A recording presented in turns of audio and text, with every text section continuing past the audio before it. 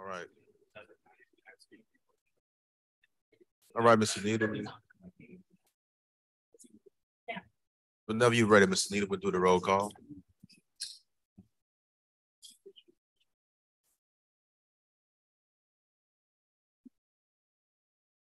Can I check this is correct? Okay. Yeah, that was me. Nailed it.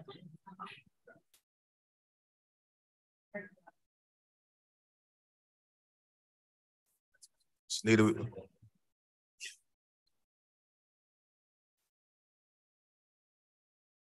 Ready for roll call? Yep, come in.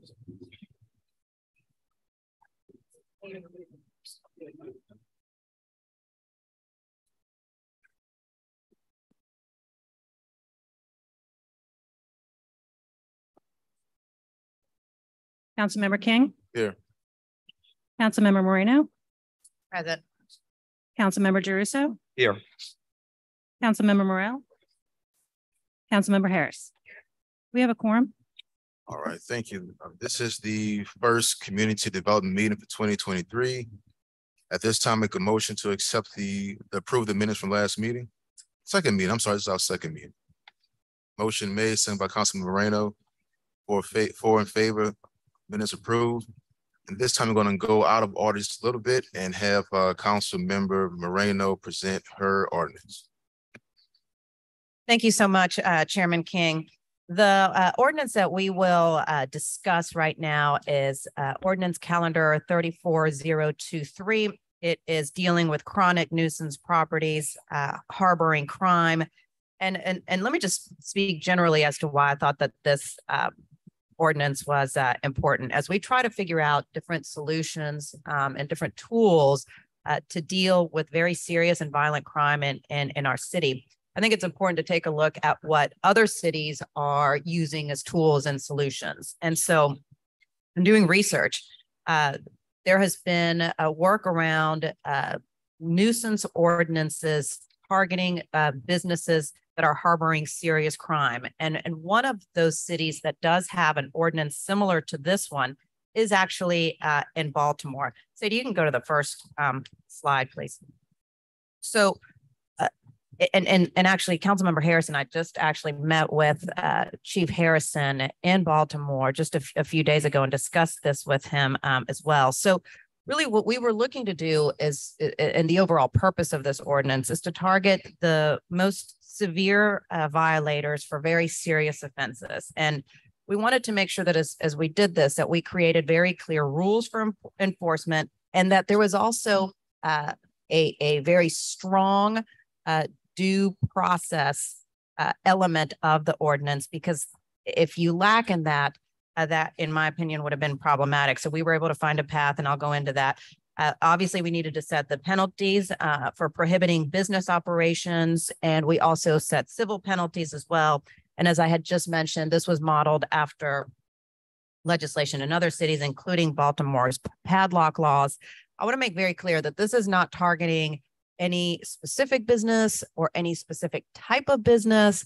You know, there's been a lot of discussion in media articles about another resolution dealing with ATC and bars. Like, I want to make sure that there's clear understanding that this particular ordinance is not targeting any specific type of business. I mean, this could be, and I'm just throwing out all random types of examples, not targeting anyone, but this could be a hotel. It could be a mechanic shop. It could be a variety of different things. It could be a convenience store. So I just wanted to make that very clear that this isn't targeting any type of specific business or any specific type of businesses.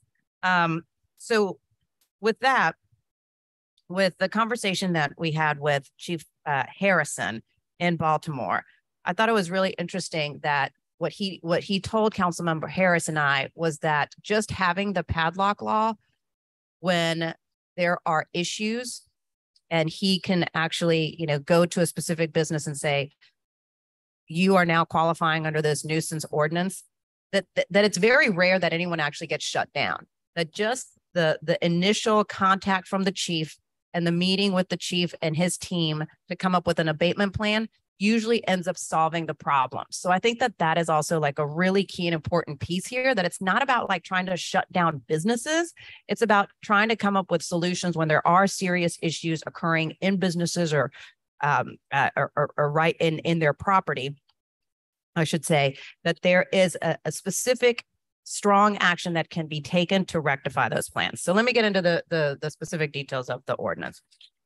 All right, so what is a chronic nuisance property? Defined under this particular ordinance, to qualify as a chronic nuisance property, it means that the property needs to be used on 3 separate occasions within a 1-year period for 1, distributing, administering, storing, or drug manufacturing, storage or possession of stolen property or unregistered firearms, the furtherance of a crime of violence as defined in Louisiana Revised Statutes 14.2 and or criminal gang offenses. And if you take a look at the Louisiana crime of violence statutes, you'll notice that, yes, of course, these are incredibly serious crimes, many of them very violent offenses. All right, so the penalty for violators. The violator shall not possess an occupational license for a period of up to 2 years. And that's really depending on the severity of the violations. And they shall also face civil penalties, court costs, and $500 a day penalties to be assessed from the date of notice received. So let me walk everyone now through the procedure of enforcement, because I think this is such a key piece, the enforcement piece, and also how due process is going to work. So it starts with the superintendent. So if the superintendent of police receives documentation of a suspected chronic nuisance property, the chief will then review this particular information and make that determination on whether it does fit the definition of a chronic nuisance property under this ordinance. So for the properties that do meet this criteria, the superintendent then notifies the owner in writing that the property is in danger of being declared a chronic nuisance property, and that there's to be a meeting to be set between the superintendent, her team, and the property owner. Now, the property owner is to respond within 10 days of receiving the official notice. We have things that need to be put into the notice, including the address of the property, description of the nuisance activities, and of course, the statement also describing the different penalties. So all of that is to be outlined in the notice piece. So if the owner responds timely and sits down with the superintendent and her team and says, yes, let me figure out how to work through an abatement program, the chief and her team, along with the property owner, can work out a timeline and a course of action for remediation. All right, here's where we get to the stronger enforcement, and then also to the potential of padlocking the business. If the owner fails to respond to the notice or abate the property, the matter is then referred to the city attorney for further action.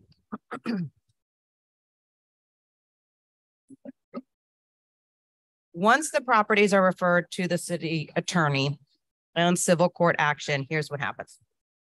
The city attorney will take a look at what has been referred to her by the chief, and she will then move forward with going to civil district court and starting the process of potential penalties and the closure of the properties. So the city attorney may initiate legal action, which may include prohibition of business operations, civil penalties, and court costs, as I've mentioned. Now, I want to mention this because it's important, but the city shall have the burden of proof to show by a preponderance of evidence that the property is a chronic nuisance. Evidence may include police reports, affidavits outlining information that led to arrests or nuisance activity occurring in the site. If the court determines that a property qualifies as a chronic nuisance, it may order the property closed, direct the city to physically secure the premises, and initiate additional financial penalties. So the court action is what I think is so important, because unlike other cities here in New Orleans, we really don't have administrative hearings. Other cities what they do is that they'll have a meeting with the chief of police, or they'll have some type of city administrative hearing around this, but we're really not set up that way. So how could we do it here in New Orleans, but also ensure that there was some type of judicial proceeding where we made sure that the property owner was afforded all of the rights possible to defend themselves. Yet at the same time, we also wanted to make sure that we had judicial proceedings that we could move very quickly with. And so going through the city attorney immediately taking these actions and going through CDC and having the judge there expeditiously rule on these matters, I think is a very smart way to go about this, that I'm not going to take credit for it. It was our executive counsel, Adam Swinsick, that came up with these procedures. So that's what the ordinance does. I know that I went through a lot of different specifics about it, but I'm happy to take any questions and break it down. I know that the law department did have a couple of questions about, whether or not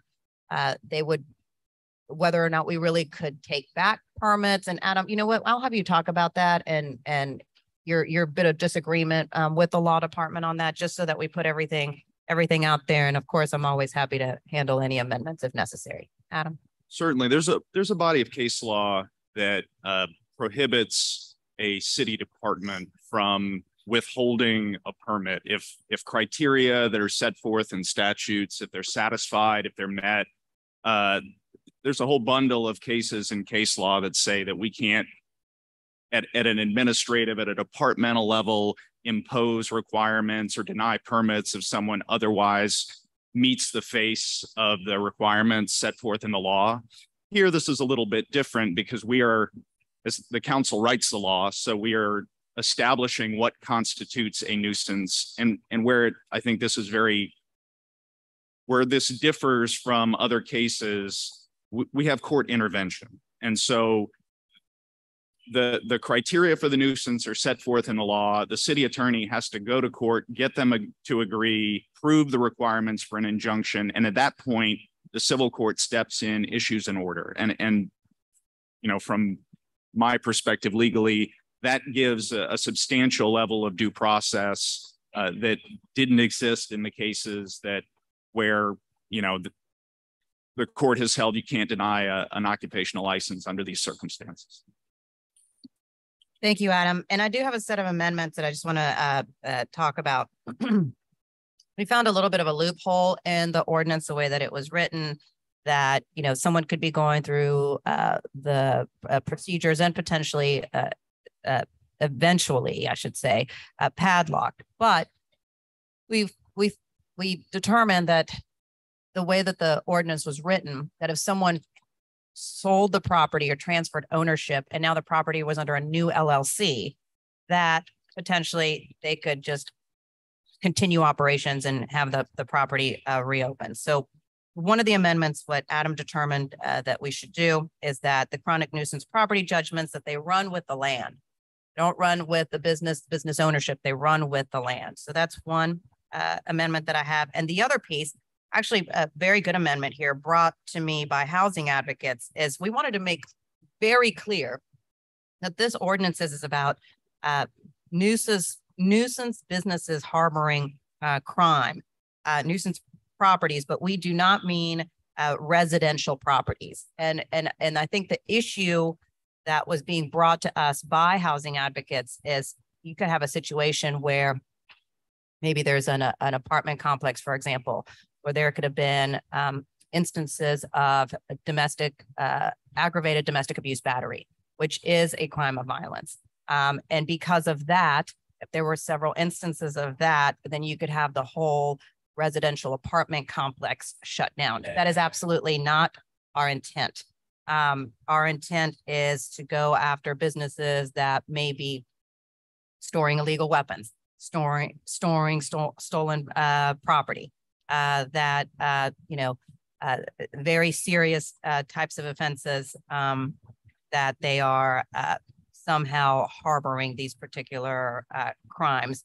We're certainly not trying to shut down any type of residences. So the second amendment that I have, it says the provisions of this article and the prohibitions in this section shall not apply to residential properties, apartment complex, or any other property used exclusively for residential purposes.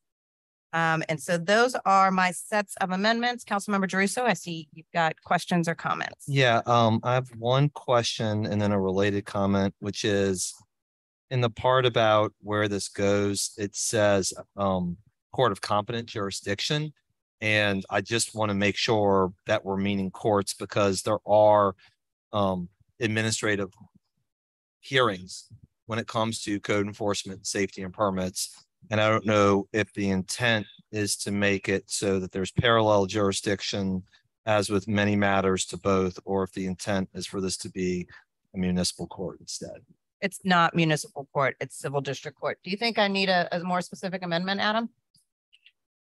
I'd like to take a look at it after the meeting. The intent is certainly for this to happen in a court of law, not for it to be an administrative proceeding, but I will look at that language and come up with some amendments to allay the concern. All right, I appreciate that because I think what I worry about is we've seen the administrative proceeding process for a long time and we always hear there aren't enough people or this is a problem. And I also think somebody wearing a robe is in a better position.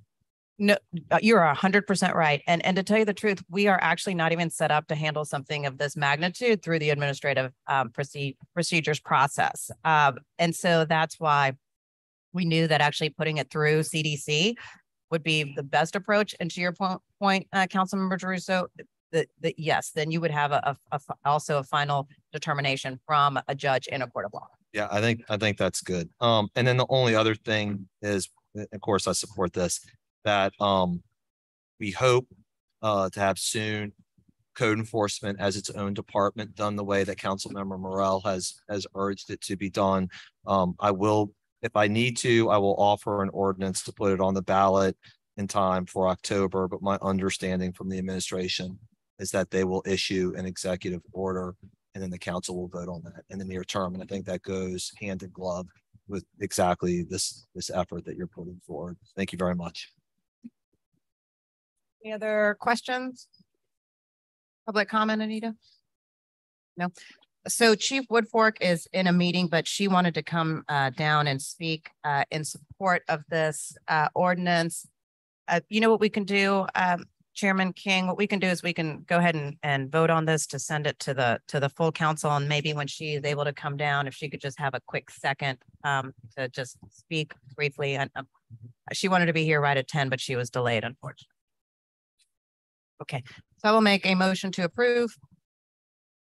Seconded by Councilmember King. It's 5 yeas, no nays, with Councilmember Morell's machine not working. Thanks. All right, thank you. Now we're going to move to presentation as item number 3, and that is presentations from our community businesses. So I know we invited a few to come down today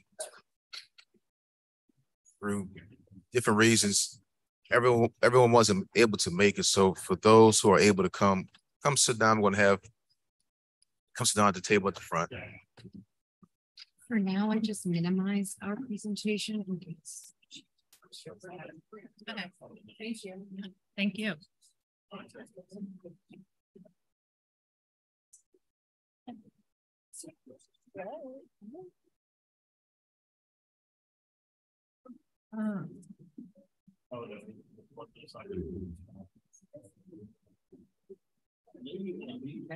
You got this? You can click here, or you can click it here. Or I can do it if you do.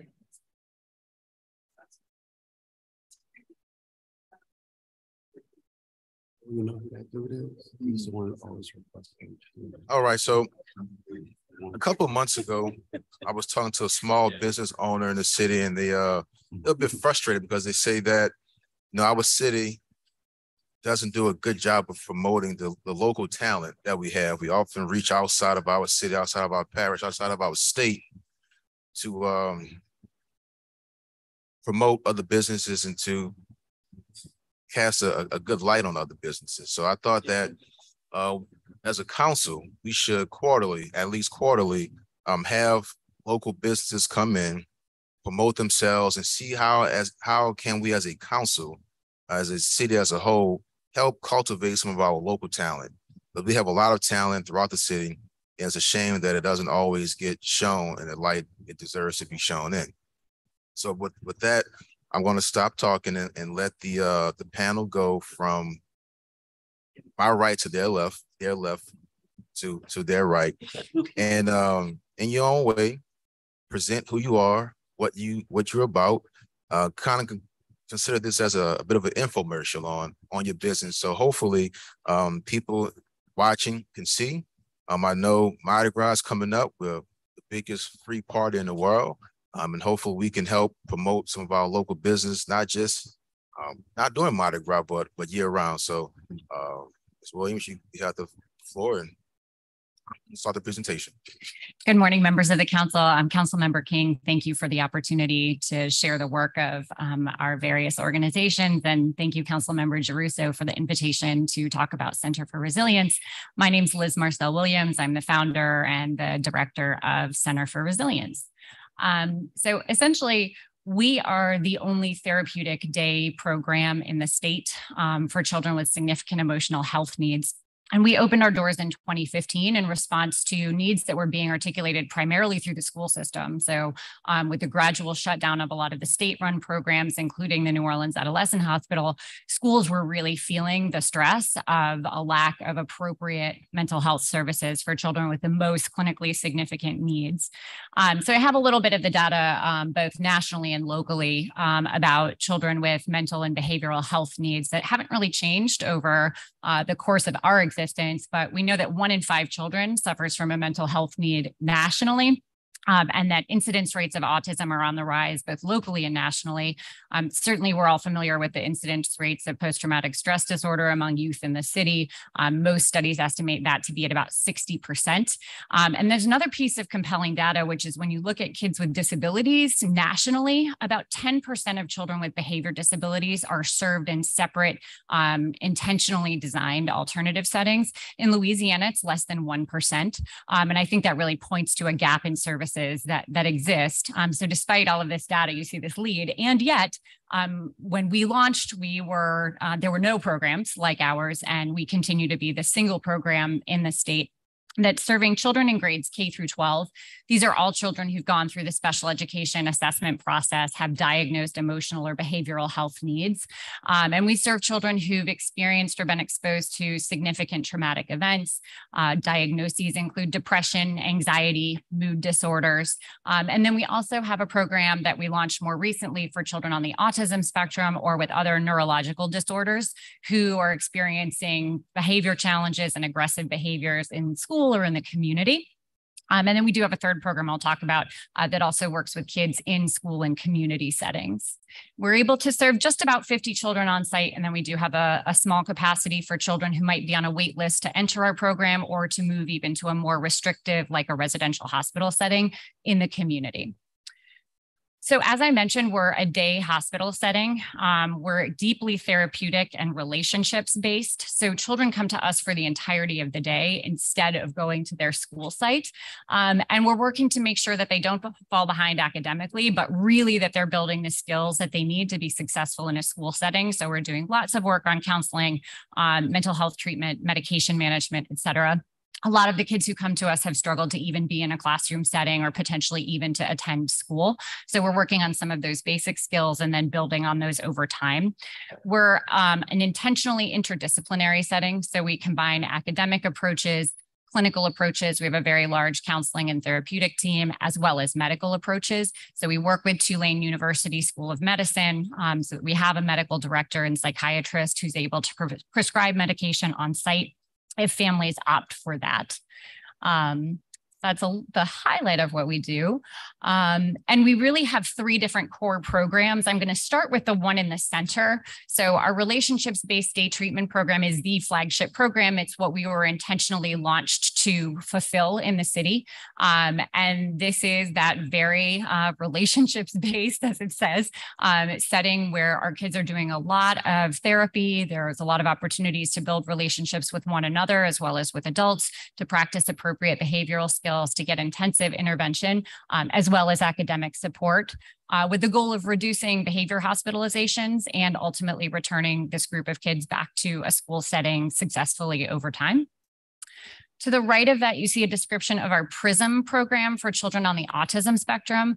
This is a newer program. It was launched in response to a number of referrals that we were getting for our relationships-based day treatment program, but for kids with autism spectrum disorder needs who required more intensive and a slightly different set of therapeutic supports. So most of the children in that program work either 2-on-1, adult to child, or 1-on-1, developing their skills. And again, the goal is that they can transition to a less restrictive setting. And last but not least, I want to spend a little bit of time on our play program, which is highlighted in yellow on the left-hand side of the slide.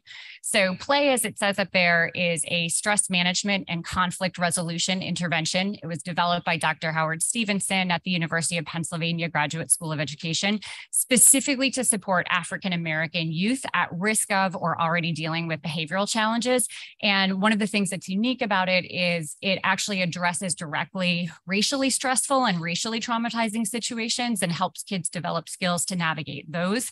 And it uses sports as a natural venue through which conflict can arise so that kids can experience conflict and then practice the skills that they learn in play. So we adopted this internally at Center for Resilience and saw a lot of success with it. And we now have staffed up our play program so that we have 2 full-time staff who are also leading play groups in the community, in some partner schools and in youth-facing organizations. And the reason I want to highlight it today is when we're talking about issues of youth violence, juvenile crime, et cetera, this is a preventative measure. This gives kids the skills to diffuse really stressful situations and make other choices. It's one of the intended outcomes of the program. It's also highly replicable. You do not have to be a licensed therapist or a counselor to lead this. You can be a paraprofessional in a school. You can be a coach. We're actually piloting this at the recreation department now. So as long as you've gone through the training and have gotten some supervision from our team, you're able to implement and lead the play groups yourself. I don't want to skip talking about outcome data. Our program is really expensive. We would not exist if it weren't for the investments of the City Council. So thank you for your continued support and for the educational funding that we receive. And we continue to work with the state on enhancing our Medicaid revenue. And I'll never say that we have enough resources, but I do want to make sure that you see the outcomes that we're able to achieve with the revenue we get from you all. So over time, 83% of the children who have been in our program have successfully transitioned back to their sending school when they've been discharged and completed the program with us. Really compellingly, over time, we've seen a very significant reduction in the instances of hospitalizations for short-term behavioral health crises. This is both a cost savings to the city and the state, but also, I think, a testament to the wellness of the children we're working with. And we've seen reductions in crises on site at our program over time. Tellingly, also a lot of our parents report feeling less stressed as a result of the work that we're doing. Our play program that I highlighted a moment ago has just finished piloting programs last spring, and they're rolling up their data from programming that they did this fall in a few of our partner schools. And preliminarily, when they've surveyed the students, those students have shared that 100% of them enjoyed being a part of the group, and that the play program helped them reduce stress. 80% of them shared that play helped them make better decisions when they were stressed or frustrated. And 70% said that they felt better about who they are as kids as a result of the programming. The data that we're looking to get from our partner schools is around, has play also reduced kids having behavior outbursts at school? Has it increased their attendance, their participation, homework completion, et cetera? So I think this data shows that when we invest in youth mental health, we are actually able to make a significant impact. We're a small program serving a small number of children. And of course, we really want to continue to push on expanding more services to more kids. I would call out that the American Academy of Pediatrics and others have basically said that there's a state of emergency in child mental health now. And as a result of the pandemic, many of you know we're seeing an increase in the rates of suicide among children and adolescents. We're seeing a lot of stress and trauma in families, communities, and certainly our kids are feeling that. So I do want to just publicly recognize the work that Councilmember Giarrusso and the United Way of Southeast Louisiana have begun around a mental health collaborative. There are a lot of opportunities to keep this work going. And just, you know, from my perspective, I see a number of priority areas around enhancing some of the outpatient intensive services. We're missing many of them, such as multisystemic therapy, which can support kids who may otherwise make choices to engage in criminal activity. We're in desperate need of a psychiatric residential treatment hospital in our parish. We do not have one. We have a lot of families who we might make this recommendation for, and they won't approve it for their child who needs it because it's not here and they can't get to the North Shore and they can't get to North Louisiana. We need a single point of entry where we can assess what may be happening with a child. Our services are fragmented, so we don't always know where to send families and schools who would like a child to get assessed and connected to services. We certainly need some transitional programming when kids are returning from a hospital facility or when they're returning from somewhere where they've been placed, and we want to make sure we're setting them up for success and identifying the next appropriate placement for them. And it's not up there, but I think we also really need a therapeutic group home. The revenue just isn't there from the state to make this a reality right now, but we have a lot of families who articulate concerns about their child's safety in the community and their ability to keep them safe. And rather than, you know, a psychiatric hospital, there's the option to have a group home where kids can visit families on the weekend or after hours, but they do have a secure residential living arrangement that's stable for them. So thank you again for this opportunity. I appreciate your time. Sure, no I'll problem. hand it over to you. Councilmember Giarrusso. Thank you. I'll be brief. I just wanted to say, Liz, thank you for the presentation. Also, the outcome data is just phenomenal. And I think it speaks a lot to what happens when you spend money. I mean, I know we all spend so much time in here talking about investing front end, but to see numbers way over 50% and some that are super majority from 70, 80%, 83% speaks to what happens when we invest early and the importance of that. And then the second thing is, as I'm looking at your last slide, and I know you mean in a much broader sense, but single point of entry for mental health assessment. And you and I talked about this just the other day. Two things. One is when we were in DC, we met with Senator Cassidy's office, and I know he and Congressman Carter are both trying to work on granting programs to have more people enter into mental health as a profession and to pay for college and post-degree work. So important that is. But then secondly, as we're talking about trying to get money for public schools, the senator's office was unaware of the decentralization of the public schools in New Orleans. Right. And so while we've been talking behind the scenes about a single point of contact, they didn't even realize that one of the most important systems was so fragmented and urged us to have it. Now, you're obviously talking about even a much broader context here, but I don't think we can reiterate that point enough, that single point of contact, seeing kids through, making sure nothing slips through the cracks is so important. Thank you so much for your work. Thank you. I have a question. What is the cost associated with if a parent wants to sign a child up? What's the cost with that? Is it, or you say Medicare or Medicaid? What if they don't qualify for that? There's no cost to our families. That's something that we're adamant about. So all of our services, from door-to-door transportation, food service, enrichment activities, are all paid for families. When we look nationwide at the average cost for programs like ours, they tend to average between $80,000 to $100,000 a year without psychiatry and without transportation, which is actually one of our biggest costs. So the average annual cost right now for our program is a little over $100,000 per child. And most of the revenue that we get to support that comes from education dollars. So both the contract that we have with NOLA Public Schools using the HARAS dollars, and then direct contracts with each of our referring partner local education agencies, whether it's a district or whether it's a charter school. We just, as I mentioned, have negotiated a daily rate with Medicaid. We're not seeing that revenue yet, but we think that that's going to increase our Medicaid revenue from about 3% of our operating budget currently to about 25% of our operating budget. That's obviously really significant. And then the remaining approximately 20% of our operating budget currently we fundraise for. Well, I think we have a good program going. At our last, one of our last council meetings, a lady stood up and made a passionate plea for, I think it was NOAA, New Orleans. It was a mental hospital for youth. She said it saved her life, but it's no longer around. And I know you're not a mental hospital, but you provide some similar services. So I think the more people that know about your program and your services, and that is free, they can start to utilize that. So I will definitely share your information with a lot of people who contact our office looking for mental health for their children, so that I think the ultimate goal is that this can help reduce some of our ills in our city, some of our criminal behavior, or so that starts off as a child and doesn't get addressed and ends up growing as an adult. So thank you for your presentation. Any other comments from the dais? None? All right. Thank you. Well, thank you. Thank you, Mr. Williams. Next, we have Mrs.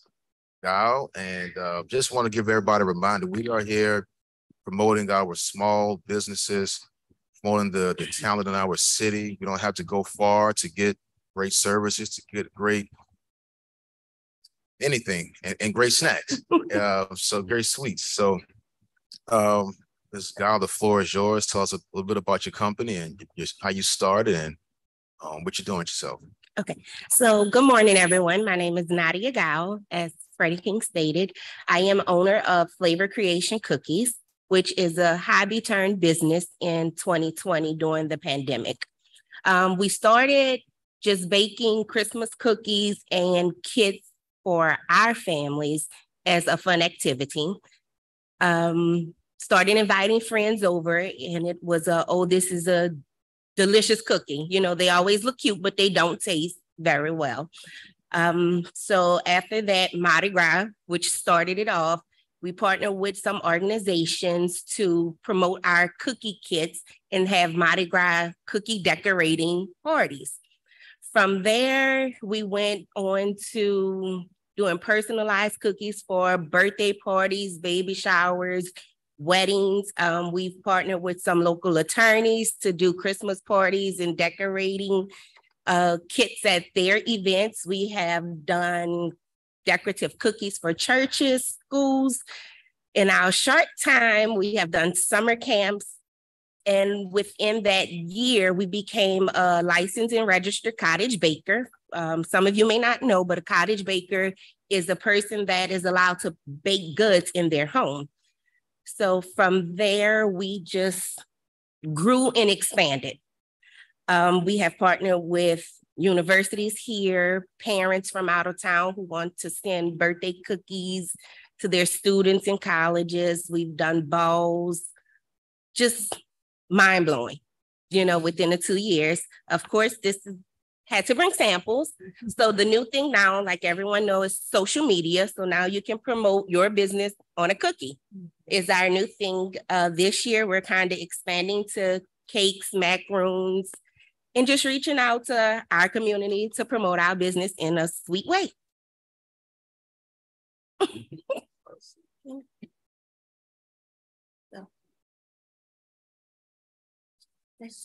We'll do this. We'll put a pin in that. I know the police chief has to make an exit. So if you can come in and speak about the ordinance that was passed a short while ago, that'd be great, Chief. Chief, thank you so much for coming. And I appreciate you working with my office on the nuisance business ordinance and as another potential tool to give the NOPD in finding solutions to the crime problem we're dealing with. I think these kind of ordinances are absolutely necessary because sometimes when you have a business, there's a lot of nuisance things going on around it. It's really hard to stop it, close that business down, see what's going on in there. So I think this ordinance is great. It cuts out some of the red tape.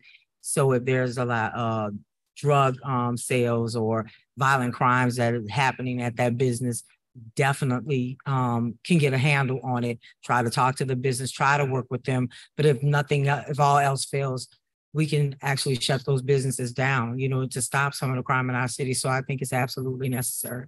Well, thank you. And I really appreciate you bringing it to my attention and I talk about it. So it's a great ordinance, and I'm glad that you guys voted for it. It's great. It's going to be really a good tool for us. Thank you, Chief. I appreciate you being here and it passed unanimously. So far Great. we're in good shape. Good, great. Sounds good. Thank you. I'm sorry. I have interrupt. a quick question. Sure. What do we do about those businesses where there's a lot of loitering, but there's necessarily no trespasses or no loitering signs, but people just hang all day, all night, and the owner seems to be fine with it? I think that's another way that through this that it passed. I think that's another way into that. You know, go and have people go into those businesses, whether it's our quality of life officer, go to those businesses and hey, it's incumbent upon you to make sure nobody's loitering or trespassing around your business. If they are, if you need police assistance, please call us. And that's a way to segue into, is there drug sales going on over there? A way to stop some of the violent crime that may be happening there. So I think it's really important that we start talking to our the business owners in our community and have them do their part in this fight against violent crime. Thank you, Chief. Any other comments, questions? Thank you, Chief. Thank you. Thanks. I'm sorry.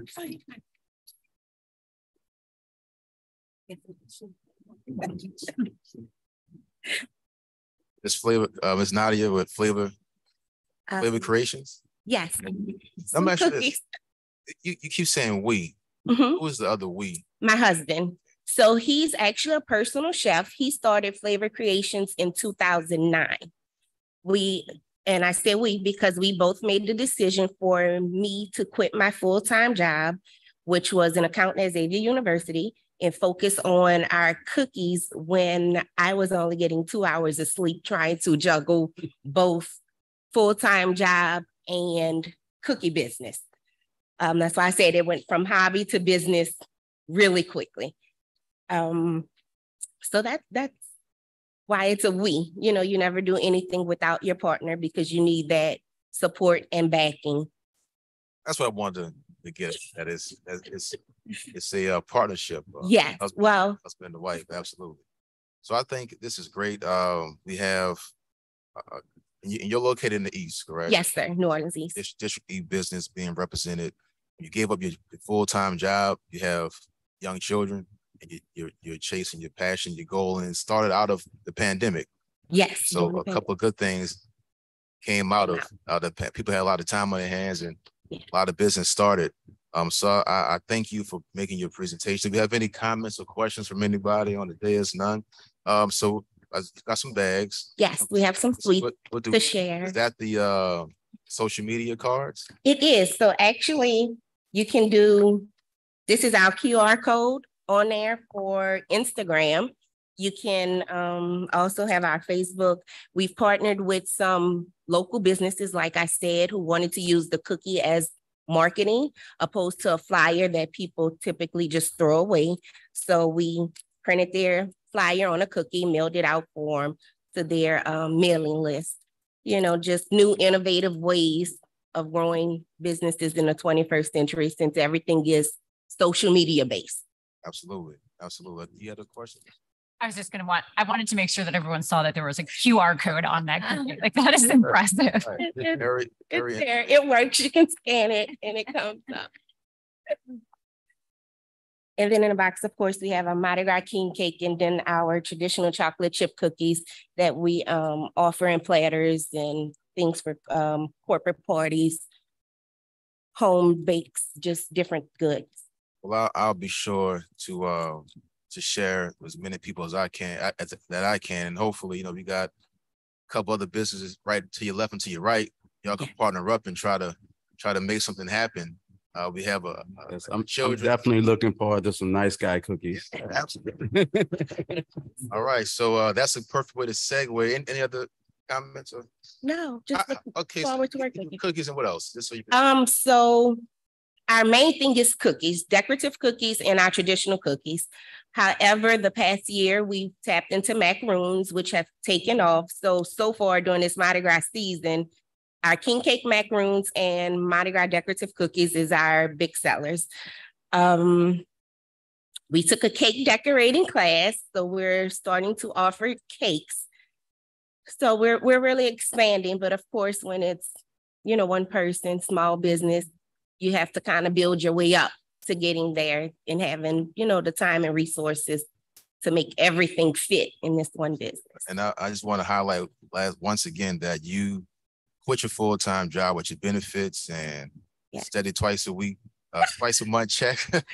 Yes. I'm sure the parents was encouraging that. Yes. Maybe. I know when I quit my job to focus on my business, my mom was like, "What are you doing?" You got... Well, you know, my mom and grandmother has always baked. So when I said I was doing it, and then with the support of my husband, it was just like, go for it if that's what you feel you want to do. So, you know, they questioned it, but once again supported it. And that's, I think, another reason why our business has grown so much in a short time, because of the support and the backing. Yeah, that's definitely important. That's definitely important. Mm-hmm. What's the cost? Average, our cookies are $55 a dozen. The more detailed, such as weddings, because of course a lot of florals and things, it can get up to $85 a dozen. Our traditional cookies are $25 a dozen, and then it varies depending on platter, different events. We've partnered, like I said, with local universities, Tulane University being one of them, and did a ball with them. So it was 1,500 cookies. So it just varies depending on. A lot of cookies for two people. Yeah. But it's worth it. Like they say, when you enjoy it, it's not so much of a job. Absolutely. It's a passion. Absolutely. So Nice Guys said they want some cookies, so we'll segue to our District B company, Nice Guys. Floor is yours. Nice to meet y'all. Nice to be here. My name is Glenn Charles. This is my wife and partner with Nice Guys NOLA. We are more of a Creole fusion restaurant located on Earhart, right off Carrollton. We opened 2 years ago, mid 2020, and right in the middle of the pandemic. It was tough. We was actually supposed to open beginning of the year, but we had to hold off because of the pandemic. So we just went fishing. Went fishing. And when we got back, we just said, let's go for it. We opened up, and it was just me and my wife and 2 other employees. But now we've grown to over 75 employees. We're doing really well. We cater to a lot of tourism. A lot of people come from out of town, bus loads. We have one of the biggest brunches in the South, probably United States. we do a lot of people. We serve over 1,000 people a day. We're growing. We love what we're doing. And we definitely appreciate what y'all doing here today. Because we hold a lot of meetings with neighboring businesses, neighbors, trying to get rid of the stipulation of high crime in the area. We do a lot of things, cleaning up at our own expense, neutral grounds, houses that have been blighted and abandoned. We do a lot of things in the area to try and help out the community. We want to kind of bring Earhart up to bring new businesses there, other restaurants, to try and make the area better. So we definitely appreciate what you guys are doing. Absolutely. Look, I went to the spot on Earhart for the first time since my young days. When I used to be a pool hall, I believe. Right? Yeah. I was kind of dating myself, but I just kind of hang up in there a little bit. And I went to the, huh? Still a long time ago. But I was shocked. It was a brunch, and I saw the line. I'm like, this can't be the right place. I'm going to meet some friends for a quick little bite to eat, and the line was around the corner. It was jamming, and it was raining. So it was y'all was jumping like it was very nice. Enjoyed myself. So what kind of look, this is Councilmember Harris. She invited you all. So let give her the shout out, because she made sure that y'all was the first one. I'll let her ask the questions since this is the business in her district. No, I just want to thank you all for everything that you do. It is one of the best, most fun brunches in the city. I enjoyed myself immensely when I went, and I would encourage people to come check you out, not only for brunch, but also I think you're open for lunch and dinner. Are you open for breakfast as well? No. Lunch and dinner. Yes. And then I think at some point y'all are talking about expansion. Yes, we have a second location we opening up probably in the summer. Which district? Yours. Yeah, good. It's gonna be on Canal Street, right across from the VA. Yeah. And the concept is gonna be basically a breakfast restaurant.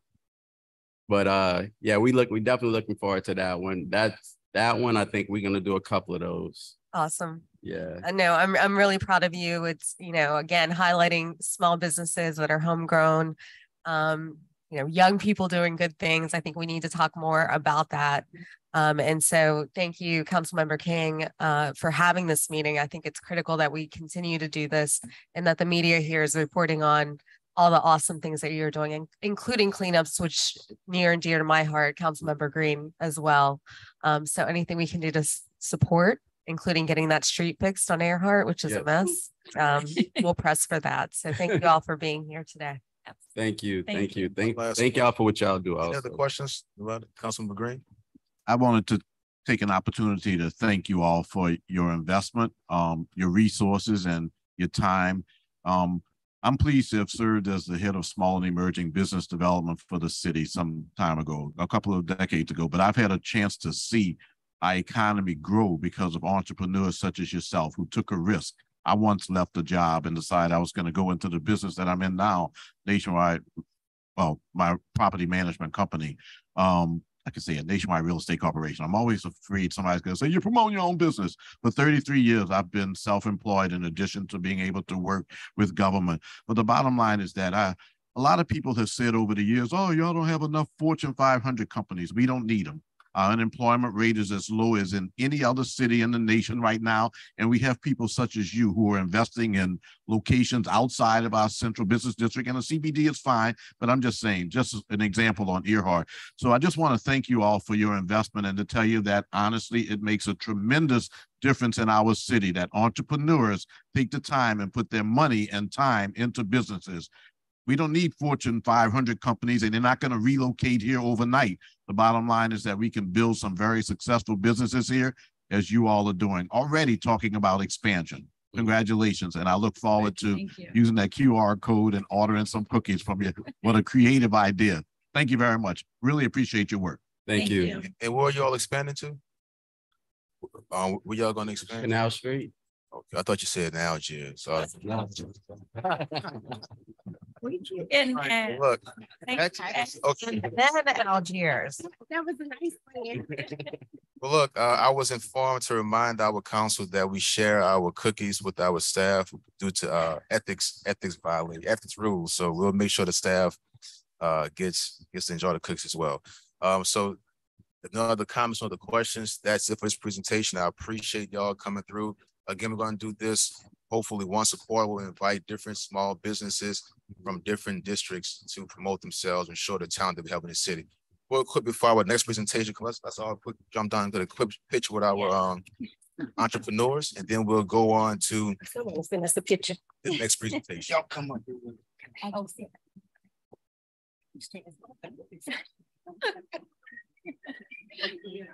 And hopefully some of our media members that's here pull y'all to the side and talk to y'all. It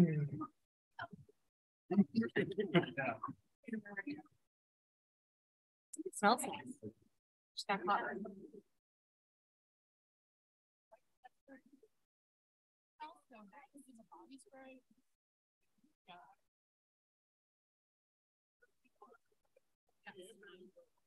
You're in charge of yelling one more.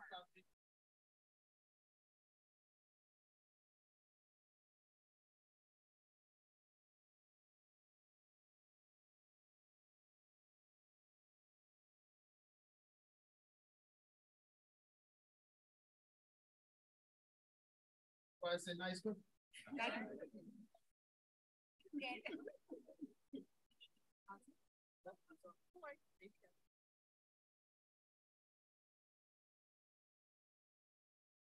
remember whose side it is. Liz, is that yours? Yeah, that's. Dean's got her.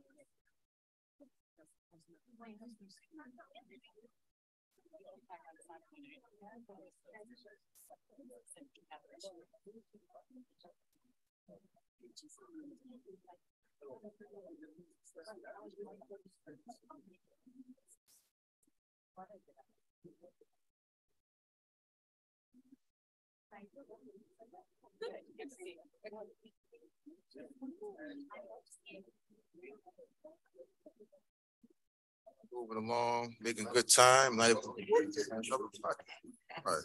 Man, we're gonna get that one day.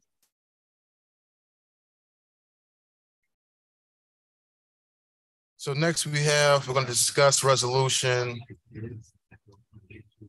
1316 by Councilmember Morrell and myself. It's a resolution establishing a working group to develop a comprehensive plan to address truancy and juvenile curfew violations. We do have Ms. Rome. Oh, Ms. Rome. Ms. Rome. Oh, Ms. Rome. Oh.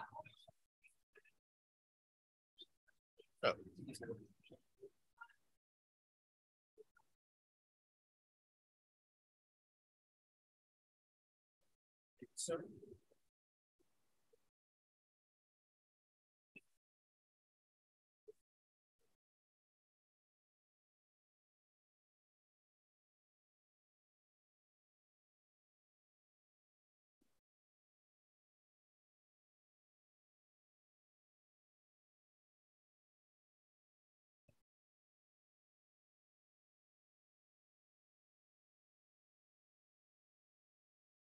Right. Yeah. All right. We have Ms. Rome. She's gonna give us, thank you, a quick presentation or just a discussion. Representing the Louisiana Center for Children's Rights. I want to make sure you was on your toes. All right, but now we have a serious topic discussing our children. And there's an amendment to the resolution made by Councilmember Morrell. So I'll give him the floor and discuss the resolution as well as the amendment. And then Ms. Rome, you can have the floor to discuss your point of view and some data-driven things that help us reduce our juvenile crime. And also that it's a very small population of youth committing these crimes. So Councilman Morrell, then Ms. Kristen Rome. Thank you. So we're talking about resolution R 2316. This is the resolution to establish a working group to develop a comprehensive plan to address truancy and juvenile curfew violations. Conversations with the New Orleans School Board as well as the NOPD. We have an amendment which is being shared right now, which is going to strike the juvenile curfew language to focus purely on truancy. The challenge is that we simply do not have the manpower or resources currently to adequately staff a curfew center, which would be necessary for this to work as it historically has worked in the past. With the manpower issues with NOPD, it would be very difficult to have NOPD officers tasked with taking individuals who are picked up for curfew violations to bring them to a properly staffed curfew violation center with the appropriate resources allocated to it. Additionally, I think there needs to be more community-driven conversations on what a curfew is and how we expect to enforce it. From my perspective, I never saw a curfew as punitive. I saw it as a preventative mechanism to get kids out of bad situations. At the end of the day, as a parent of a 14-year-old, a 12-year-old, and a 6-year-old, I can tell you that if my 14-year-old was out at 11 p.m. at night, I would much rather have you at a curfew center than somewhere else. And that's for me, from my perspective. But that being said, having spoken to a variety of people, I think that that needs to be baked far more before it's pushed forward as a item that the city is going to invest in. That being said, Councilman King and I spent a tremendous amount of time last year and this year meeting with schools talking about truancy. Truancy is a significant problem across all of our schools, and truancy numbers have been up since COVID. And though they have stabilized at some point, many children are not in school when they should be in school. It is beyond debate that the safest place for a kid to be during the course of a school day is in school and not somewhere else. In fact, it is legally required of those of a certain age should be in school. And I think that investing resources, working with both the school board, the president, the board, the superintendent, the executive director of the Mayor's Office of Youth and Families, and the Youth Master Plan Coordinator to establish how we can pull resources to make sure kids are in school is worthy of our attention and worthy of a collaborative effort. So there is an amendment because of the nature of the way the council operates. We cannot amend bills in committee, but the amendment will be circulated and removes all references to juvenile curfew violations. That's what the amendment does, though it cannot be considered today. Thank you, Council Member Morrell. And I just want to mention something stated at one of the last council meetings was that by the city being 100% charter, different schools let out at different times. So it's very difficult to know who's in school, who's out of school. You live in Algiers, but you go to school in the lower Ninth Ward. You live in the lower Ninth Ward, but you go to McMahon Uptown. It's very difficult to pinpoint where do you belong at what time. So that may be a more of a conversation for the school board. See if they could come close to putting everybody under one umbrella. That kind of makes sense. But I'm not on the school board, so I'll ask them that they maybe come present that to the committee one day. But Ms. Rome, the floor is yours. Discussing, although we took the curfew part out, I think that's still something that needs to be talked about. And if you have any ideas on truancy from your vantage point to make the city a bit safer and a bit better for our youth, please, floor is yours. Good morning. Thank you. I'm Kristen Rome, Co-Executive Director of Louisiana Center for Children's Rights. I'm here with Ashley Hill Hamilton, who's our new policy manager. And so she's here just to see what we're working on.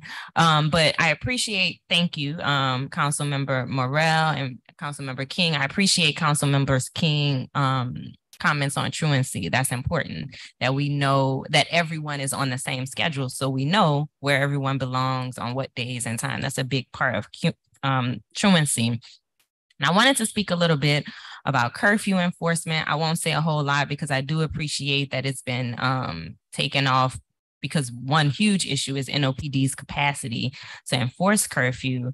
But I do want to say a little bit about curfew.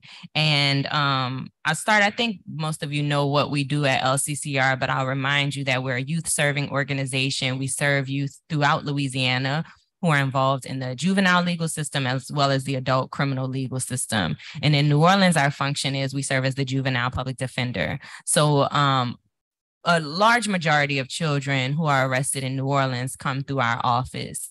And our primary goal is always to ensure that a child is able to leave the juvenile legal system and the criminal legal system and leave it for good. We seek to get them out of the system, but our goal is also to make sure that they re-enter their communities and that they're able to thrive in their communities. And we know that if communities aren't safe, that young people can't thrive in their communities. So public safety is a really big issue for us. And I want to acknowledge that violent crime is a very serious issue. And it's one that is going to require some really serious solutions that are backed by data. And what the data shows us, national data, as well as what we've seen here in New Orleans, when even since my colleague Ashley and I were discussing, even since we were teenagers, curfews have been enacted and enforced in New Orleans. And here we are still talking about the same thing. So anecdotes show us that the curfews don't curb crime, but also there's a significant body of research that shows us that curfews do nothing and they are completely ineffective in reducing crime. And so I want to share with the council and encourage the council to think through that and recognize that not only are they ineffective, but they have the potential to be harmful. And they have the potential to be harmful in a couple ways. One, and I think what's really important in this moment to address, is they further strain relationships between Black youth and police officers. And they do that because it allows police officers to arbitrarily judge someone's age and stop a person for that reason. So Councilmember Morrell said that if his 14-year-old was out, he would prefer that his 14-year-old at 11 p.m. be in a curfew center than out on the street. And that piece of it may be true, but the piece that we miss is that before that child can get to the safety of a curfew center, they have to interact with the police. And what we know, not just based on opinion or anecdotes, but based on fact and data, is that when Black children, Black people, period, interact with police, what we are seeing in our nation and in our city is that it oftentimes ends not well. And so our children see that, they are a part of that, and being stopped by the police for doing absolutely nothing other than being outside, which is normal teenage behavior, whether we agree with it or not, because I was a teenager once and I liked to hang out at night too. It's normal teenager behavior. And so being stopped by the police for doing something completely normal with your friends further strains that relationship. And at this moment, I think it's incumbent upon the council to hear from our young people about what they need to feel safe in their communities. And I don't think it includes just being stopped by the police arbitrarily. Another thing that I just want to highlight quickly to this council is that while curfews aren't necessarily something new, they are something that gained popularity in the 90s during the Clinton administration, during the time of the super predator myth. And so we know that the use of curfews and curfew enforcement is grounded in racism and is grounded in science that has been disproven, inaccurate science. And so at that time, the super predator myth in the report purported to find, quote unquote, evidence that juveniles are doing homicidal violence in wolf packs. And that hysteria called for an abrupt shift in how we treated children in the criminal legal system. And we moved from restorative approaches to tough on crime approaches. And since the 90s, we have continued that. We've continued to arrest children. We've continued to try children as adults. We've continued to be tough on crime when it comes to children. And none of those things have helped to reduce crime. And so today we know that the uptick in crime in the 90s was due to crack being pumped into the Black community. And so it's incumbent upon us now, instead of just being reactionary, to figure out what is happening. Why is this happening? What does the data tell us? Who's being arrested? Where are they being arrested? For what are they being arrested? How many times have they been arrested? So that we can begin to figure out what data-driven solutions will work to reduce crime, because curfew does not work to reduce crime. So I think, I won't go on and on, but I do want to just encourage all of you to engage with the Youth Master Plan's safety and justice pillar that includes some solutions, as well as the Youth Justice Advocates platform for youth justice, which also gives some solutions that are grounded in what our young people have told us that they want. And then I just encourage us to, as we hear calls from the public to do something about what is very serious, that we do something that works, and that we don't just double down in doing what we've always been doing that hasn't been working with the expectation that something will change. The stakes are far too high here, particularly as it relates to our young people, to not question why we continue to reignite the same failed policies when there are calls to action. So thank you for your time. Any questions or comments from the dais? I mean, honestly, I would actually, I think it's a good opportunity for you to talk about some of the things in the youth master plan as some of the solutions. If you could, list some of those, because I think it would really open us up to have further discussion on some of these solutions in other committee meetings. Well, and can I add to that? And then also the things the council budgeted this year that are root cause based. I'm sorry, I can't hear you. I'm sorry, my microphone for some reason is lower than everybody else's.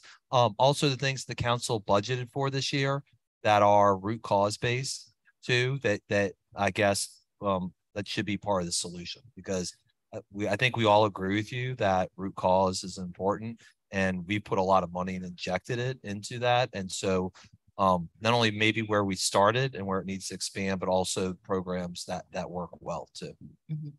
So 2 things that we consistently hear young people say is that they do not want their peers to be further system involved. They do not want young people to be arrested. That's one of the number one things we always hear them say. We see that both in the youth master plan that asks for more restorative approaches and less interaction with the police, as well as the platform for youth justice. So that's something that we consistently hear. Another thing that we consistently hear that's present in the youth master plan safety and justice solutions is young people want mentorship. And so this brings me back to my point about data. If we had data, clear data from NOPD, from the DA's office, from the juvenile court, from LCCR, and I want to be clear that when I'm asking for data, I'm also recognizing and honoring that I don't know what the data will show. I'm not asking for data because I think it will cut in LCCR's favor. I'm asking for data because if we are talking about a crisis here that we need to solve, we need to know what the crisis is. We need to know what percentage of our children are being arrested. My understanding and the numbers that I have show me that of all arrests in New Orleans, 10% of those arrests are children. And so when I ask people what percentage they think that is, the percentage is much higher. We also have been told by folks that collect this data that the arrest data is pretty representative of the crime data, that they go lock and step together. And so it's a good representation. And so getting back to mentorship, if we have data about which children are being arrested, where these children live, how many times these children are being arrested, for what they are being arrested, then we can begin to think through, okay, who are the children who need the services most? Are the programs that we're currently investing in actually reaching those children? Are they actually working with those children?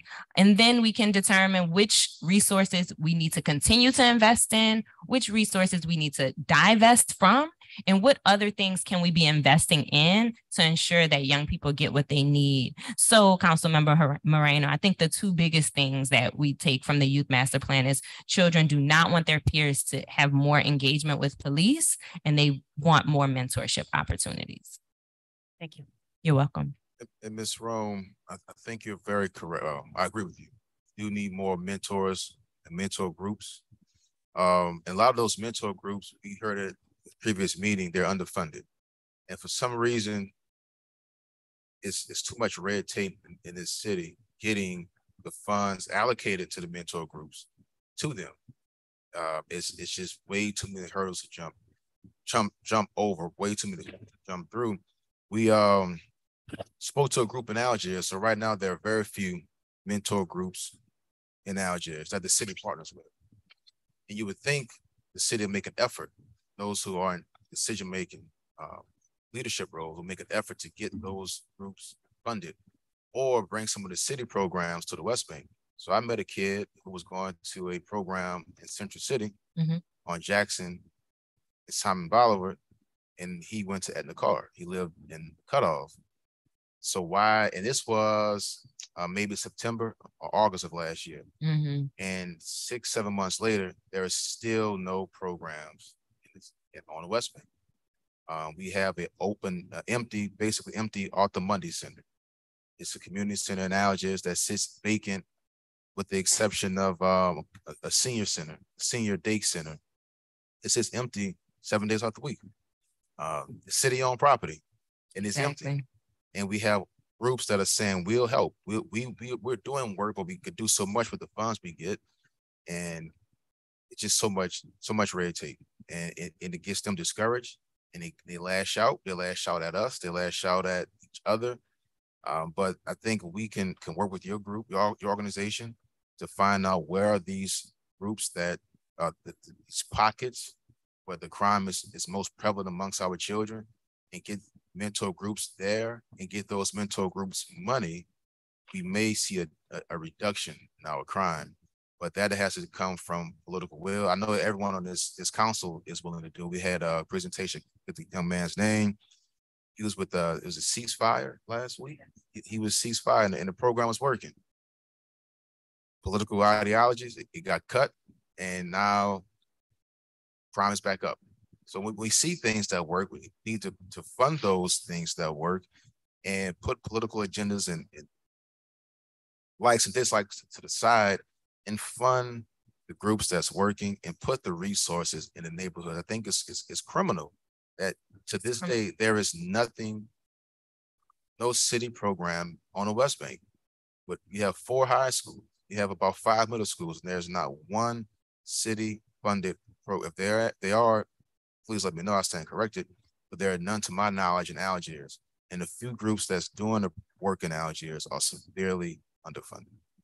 Absolutely. And I would just add to that, the real way for us to see how that lack of investment in Algiers is impacting Algiers is with data.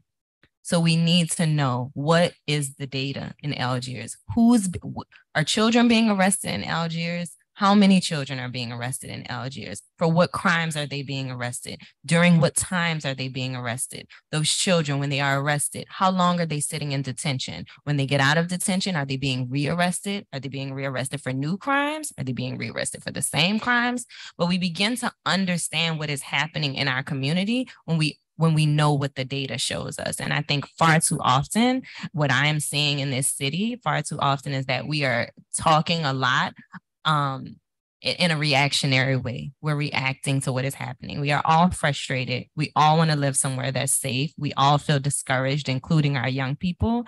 And so this is a marathon, not a sprint. We're not going to resolve this tomorrow. We're not going to resolve this by putting Band-Aids on issues. We're going to resolve this by really taking a real look at what is happening, understanding what is happening, and then getting the knowledge that we need from young people, from other cities, from what the data shows us to create long-term solutions. I agree. Any other comments? I'd like a final comment. I want to be very clear, and I think we have a distinct difference of perspective when it comes to curfew. For me, curfews are about parental accountability. I think that as a parent, you have a responsibility to know where your kid's at. I appreciate that there is a conflation between juvenile arrests for petty crimes and harassment, and from my perspective, juvenile safety. When you look at the last 4 months, over half the instances in which an individual, a child, was injured or killed, teenagers, was after curfew. For me, when I think about my kids, when I think about my nephews, my nieces, my cousins, my neighbors, everyone across the city, the people who I trust that call me and ask me about curfews are parents of children who think it is unsafe for their children to be out at night. To be clear, this city is not safe for anyone, juvenile or adult. But as a parent, we have a responsibility to look out for our kids. And the reality is that children think they're invincible. That is part of the nature of being a teenager and being a young adult. You think you're invincible and that you will not become a statistic. When I was with Councilmember King at Carr a month ago, dealing with a school in mourning with someone, I believe Councilman King was a recent graduate with a 4.2 average who got shot at a house party. It's not safe to be out, period. But if there is a possibility that we can discourage young people from being out on the street and being in harm's way, that is my perspective of what a curfew is. The reason why I'm not moving forward today is because without a fully robust plan as to what a curfew center looks like, that is staffed with people to provide resources, to kids to find out why in the hell is a 14-year-old out at 2 a.m. in the morning. If you don't have a fully staffed center that is providing robust resources to find out the reason and the wherewithal and what is happening, the lack of oversight, why that kid's out there, then it's not worth doing.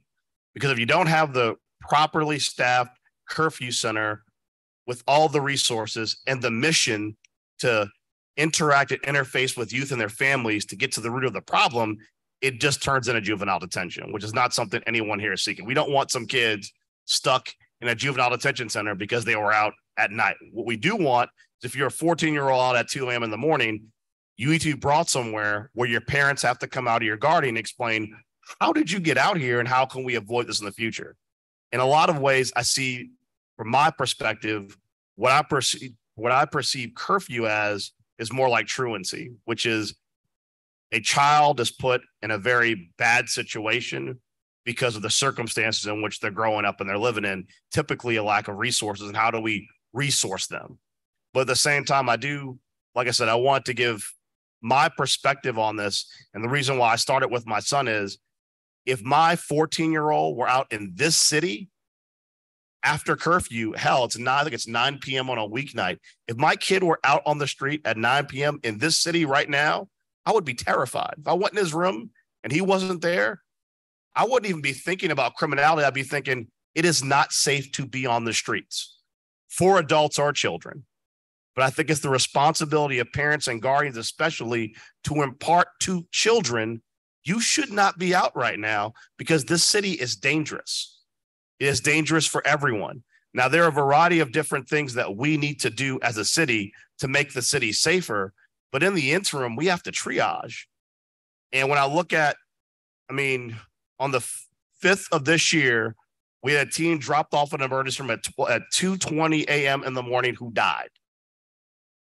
In December, we had 2 19-year-olds killed, 17 and 18-year-old wounded, driven to a hospital by a private motor carriage. This is reality right now in the city.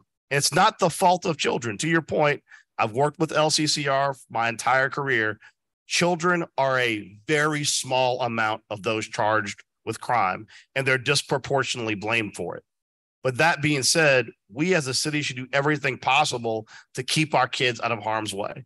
So I hope as we put aside curfew for the extended future, we can work on what it looks like to resource kids, to keep them from being out at night, to give them what they need so that they're not roaming the streets looking for it.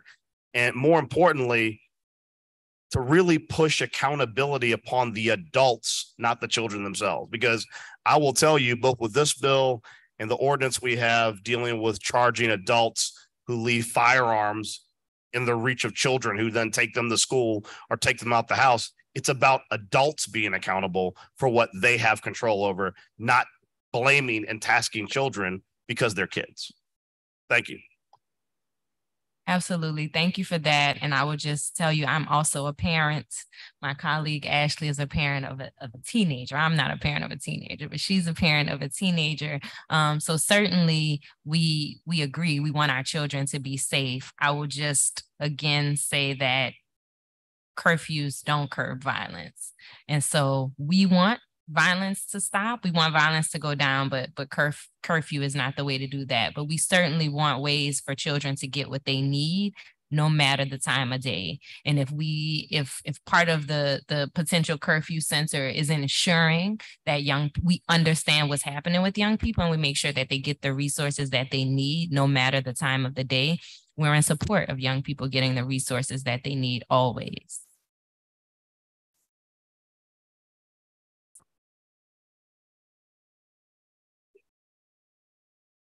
I would move we pass this. We're going to amend it, obviously, at the council because we can't amend in committee, but I would move that we pass this resolution of the full council for a vote, not on consent, because it has to be amended to take the curfew language out.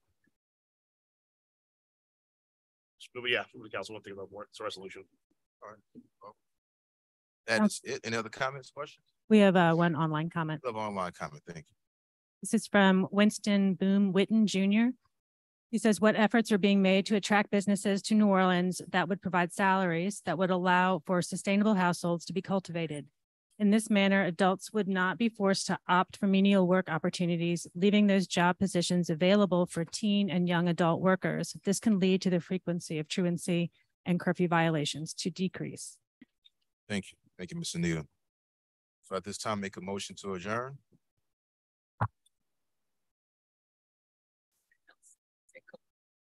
No votes, right? Second, motion made by Councilmember Moreno, second by Councilmember Farrell. 5 yeas, no nays. Means adjourned. Thank you. Thank you.